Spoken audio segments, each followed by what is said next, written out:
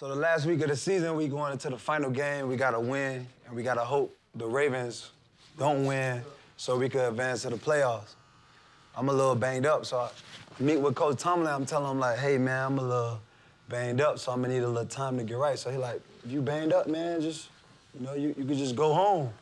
Leave practice? Yeah, like, you ain't even got to be here. So I'm like, damn, that's where we at. Damn, how we get there? Like, you know what I'm saying? Like, you can just hit I it. can't get Like, no treatment. so it's like, you know what I mean? He was So when you taking the think it's like, I'm going to war for these guys, putting my life on the line, it's like, it's an unknown when it come to me, just like right now, the write-ups. It's like, you know what I mean? They control the narrative, so we ain't standing on, you know what I mean, good foundation. They could just paint you any kind of way. And that's the thing people don't know. It's like, you know, it's a controlled environment to where they could kind of determine if they want to let me eat or not.